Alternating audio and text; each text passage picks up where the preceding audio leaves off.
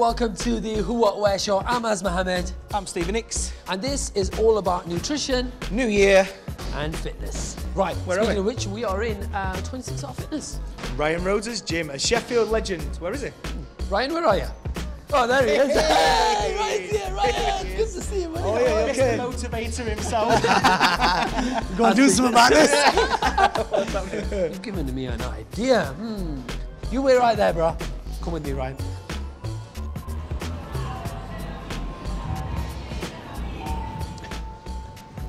Stephen, guess what? Me and Ryan have been talking and we've decided that you're going to be doing some fitness here today. I can't be doing no fitness. I ain't got no kit. All right. Oh, you lot joking.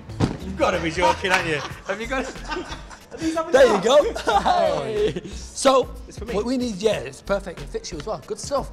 Get in there, go get changed. Extra large. We'll see you in 5, yeah? Oh, good luck. Nightmare. Right, first of all, Ryan, while he's getting changed in there, let's talk about yourself and this gym then. What's this all about and what happens here? Basically, it's a boxing plus fitness. We've got professional fighters here, we've got amateur fighters here, we've got general public what train here. So everybody trains together. Upstairs is where the boxing is, downstairs is where the fitness. So if you want to come in and just do some run on the treadmill, do some weights, we've got all them facilities downstairs. Or if you want to come upstairs, do some boxing, some bag work, some pad work, fitness, everything. We've got everything all under one roof. And this all takes place where? We're at Shales Moor, just on the outskirts of the Sheffield town centre. Been here just over a year now, great facilities. Main road into the gym, main road out of the gym. So it's easy to get to the gym, not a problem. And how do people join up and what sort of things need to do? You can come down to the gym, see what we're all about, come and try one of our sessions. The first session is absolutely free when you come to 26 Hour Fitness. If you like it, all you need to do is just sign up then, as easy as that. Let's talk about the gym. Upstairs you've got boxing, great facility. You say all the boxers train here alone. Yeah. Why did you decide to mix them then? Because I think it's great for everybody. I think professionals training with your general public only inspires the general public to come to the gym, push themselves, and for the professionals training with the general public, interacting with people, I think it's great for the fighters. We're going to get ready now and we're going to see how this guy's going to perform. This is going to be absolutely right. Ryan, you're going to really get into it. I'm going to push him. I'm going to push him. He's told me he wants to lose 2 stone in a month, so we're going to try. Oh, 2 months, sorry, 2 months. It's a lipo, is it? Yeah, a bit of liposuction. That's brilliant. Look, we're going to get to it right now. Let's find out what Ryan's going to do to this guy. I can't wait. 5, 6, 7, 8, 9, 10, 11, 12, 13, 14, 15, 16, 17, 18, 19, 20. Good. Anthony back to 15. Keep jogging on the spot. Ready? Press up position. 10 press ups. Off we go. 1, 2, 3, 4, 5, 6, 7, 8, 9, 10. Hold it there, down, hold. Down, up. Come on. Down, up, down, hold it there. Hold it, up, down, hold it there. Right, while they're doing that, got all the coffee, eh? It's a lot of work in the gym. I don't know how to use this, but I'm going to try. Oh, look, it's Ryan.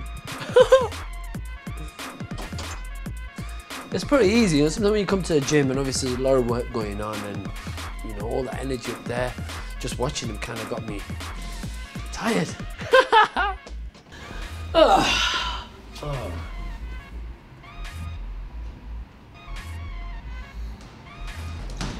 Same again. Ryan, let's talk about your life first of all. How did it all begin? Boxing wise, I started when I was 6 years old. My mum took me down to Brendan Ingall's gym at Winkerbank, the famous Ingle gym where all the champions have trained out of Sheffield. And it all started from there for me. 6 years old, I had my first amateur fight at 11 years old, turned professional at 18 and retired at 36 years old, so 30 years involved in boxing. And when you were growing up, who was your idol? Everyone has one, don't they? Yeah. When I was growing up, my idol was a guy called Marvelous Marvin Hagler. Southpaw fighter from America, unbelievable fighter.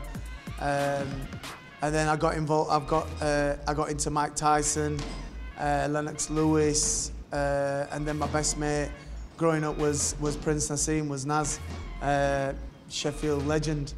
What was that like? It was good. It was good. We had some good times. I was mainly on the undercard of Naz's. I mean, I remember one show at Sheffield Arena. It was called the Full Monty. Naz was the main fight. Chris Eubanks boxed, Joe Calzaghe, and then I was the chief support to that. So we had a great event at the Sheffield back in the day. Massive fights, massive big shows, some big shows. Sheffield's always been a big city with boxing.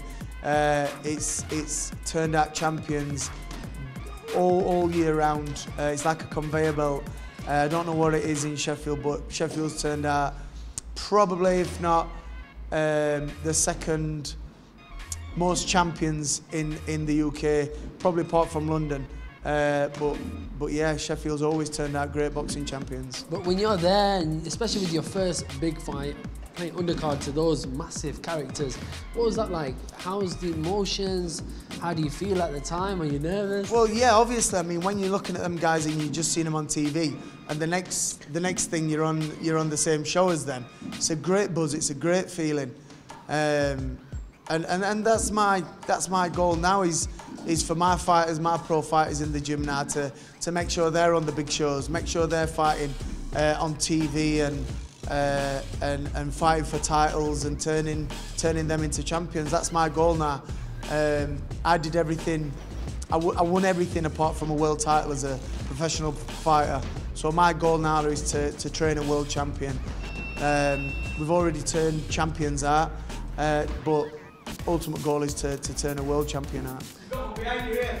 I think we'll take a lot longer than 10 years. Just a little bit, yeah, a little bit. So let's talk about the first time then, that moment. What happened? If I take you back to that first time as a pro boxer, right? Ready for your big fight. What are you thinking about? Can you remember it? Yeah, my first professional... What did you do first of all? You woke up, let's say you woke up and what happened? My first professional fight, I was up in Scotland. I boxed a guy called Lee Crocker. I was up in Scotland, big card, it was on BBC. Big show up in Scotland, and I got knocked down twice in first round. The guy put me down twice in the first round. I got back up and I knocked him out the second round, but this is everything around me. I lost concentration on what I were about. There were quite a lot of publicity about me turning professional because I did really well in the amateurs. So I turned pro with Frank Warren. So there were quite a lot of publicity around me, and I probably took my eye off the ball for that split second. And in the first round, he knocked me down twice in the first round. Did that work for you though, Ryan? Having all of that publicity, or did it work against you in a way? I don't know, because I was used to seeing the cameras in the gym all the time with Naz, with Johnny Nelson, with Errol Graham. So I was used to seeing all the cameras in the gym. So, but probably for that one fight, all the cameras were on me. So like I said, I probably just took my eye off the ball for just that split second, and I paid for it in that first round. When you got hit then, in that first round, at that moment, what did you think? What am I doing down here? Basically, what am I doing on the canvas? Does it look far? Yeah, a little bit dizzy. I've seen a few stars and a few birds tweeting, but no, I went back to the corner, and Brendan Ingle. Did he grill you? He gave me a right grilling. I think he even slapped me once. But no, he proper told me off, and you know, I've got my senses. I realised what I'd done wrong and probably showboating a little bit too much. Got my hands down by my waist, showing off. But I went out that next round, my hands up, concentrated on what I needed to do, and I knocked the kid out second round. And after that, what happened? My career just went like that.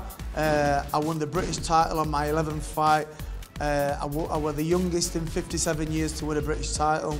I won the Lonsdale belt outright in record time. And then I boxed for European, I boxed for international titles, I boxed for world titles. Like I said, I never won a world title, but I boxed for 3 world titles.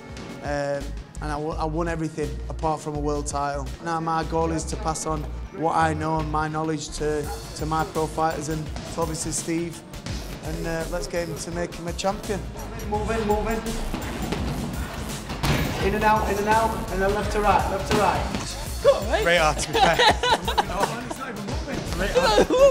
What's that? These bags are knocking me out just behind me. Never mind, nothing else. The guy behind us just there is absolutely killing it. Come on. You're supposed to be repping this show. What is happening? Ryan, get it moving faster, man. Great ideas.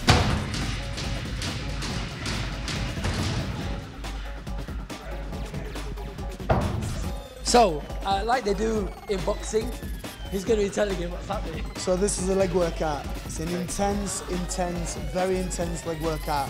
I want you to push it all the way to the top of the green track, all the way back to me.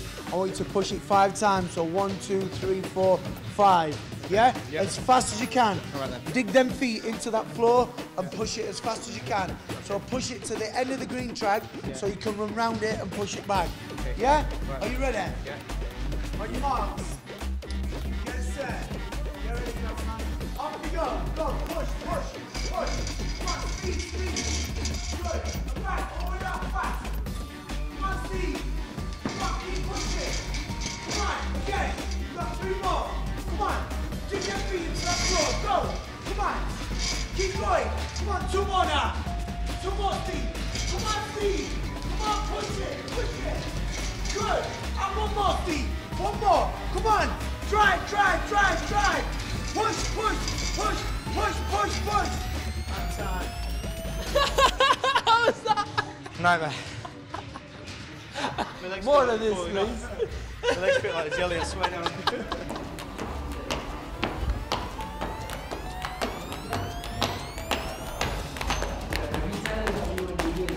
There you go. 2, 3, 4, 5, 6, bit faster. 7, 8, 9, 10, 11, 12, 13, 14, 15, 16, 17, 18, 19. Plank. Hold it there. Brilliant, Ryan. So this is it. This is the big. This is where the magic happens. This is where it happens. Yeah. Wow. What's it like when you get in the ring like this? It must bring back memories, right? Yeah, massive. I mean, 52 professional fights I had, so getting into the ring always brings back memories, some painful ones as well. So, but listen, it's all good. I had a great career, and now we're teaching people how to fight, or not even just how to fight, but helping people to lose weight, helping people to focus and get back on track. Boxing is not just boxing. Boxing is the discipline about everything, the diet, the getting fit, the training, the discipline, everything, all into one. What's the hardest bit about boxing then? Is it the diet? Is that the hardest part of it? Majority, if you ask 100 fighters, 95 of them fighters would say the hardest part is the diet. Having to lose weight, having to strip weight, get down to the fighting weight. Once they've made that, once any fighters, or once most fighters have made the weight, the easy part is getting in that ring and fighting. All the hard work is done in the gym, all the hard work is done in training, done on the road, running.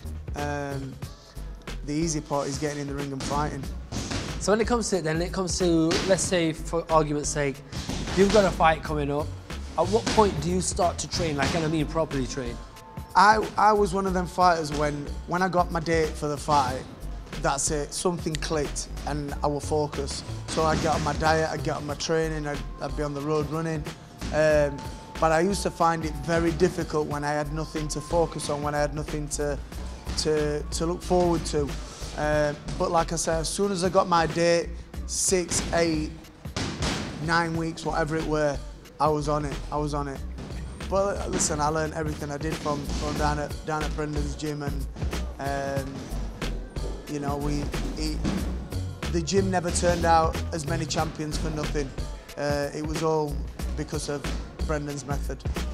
Let's talk about you and your boxers then. You fought some great fighters. Yeah. I mean, for starters, fighting these kind of boxers was Yeah, I mean, I box, like I said, I boxed for 3 world titles. I boxed Jamie Moore for the European title. I went to Mexico and fought Canelo Alvarez. So yeah, I boxed some great fighters. We had some great British dust-ups, great grudge matches. And that's what boxing's all about, having them big fights, big names, and on big shows, on big events. Let's talk about Canelo then. You went over to Mexico, didn't you? Yeah. For Canelo's. What was the reasoning behind that? Did he not come here?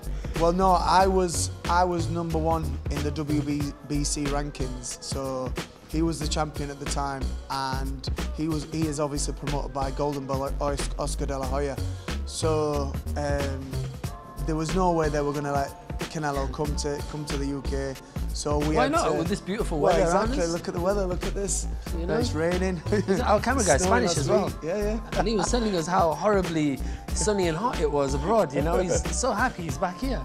This is paradise back here. This is paradise. This is where it really happens. Where it This is where you get happens. that. Look, hey, the best way to train is places like this because you can't go Absolutely, out. You know. Yeah, exactly. You are training Exactly. hard here. So, Canelo then, you fought Canelo. When that came about, did you think when it happened? Like, I mean, Well, if like someone told me you're fighting Canelo, I'd be like, ooh, what? Well, back when I fought him, he wasn't as much of a big name as he is now.